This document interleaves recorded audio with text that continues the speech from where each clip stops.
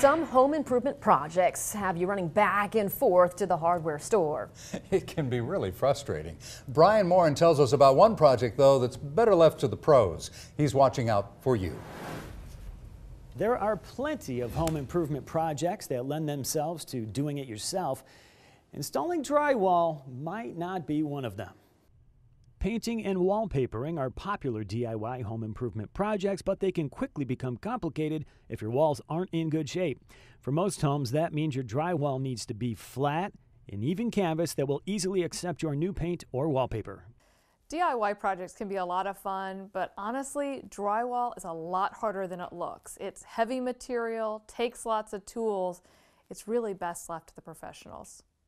Even small drywall repair jobs can get messy and complicated, but those jobs can be DIY'd, especially if you're handy. But finishing a basement or other rooms with no drywall in place or installing new drywall to repair damaged walls is another story. The reason why it's not a good DIY job is that if you don't know what you're doing, it's going to look pretty bad in the end product. So a professional knows how to install it, especially like a whole house. If you go to try to do a whole house, a whole basement, it could take you days. A professional can do a house of this size in a day, him and a couple other guys. Hanging the drywall, which can weigh 80 pounds and generally takes a 3-person crew, is just step one of a 4-step process. Next comes mudding, taping, and sanding, all very detailed and necessary to provide that flat, even canvas. For a 12 by 14 room, it'll take a professional about 3 or 4 hours to hang a room that size and a few days to finish it and get it ready for paint. For a 12 by 14 room, a DIY project, it could probably turn into weeks, if not a month, pretty quickly. If you do want to DIY this project, Angie suggests you evaluate whether you have the time and the tools to do it right.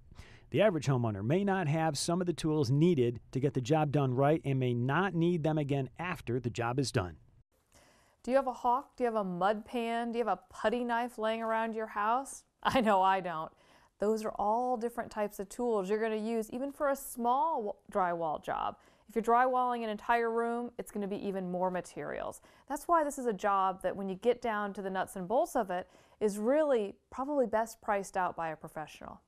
Angie's list says the cost of a professional drywall installation job for a 12 by 14 room starts at about $200 with extra costs coming in for all of those follow-up steps. Back to you.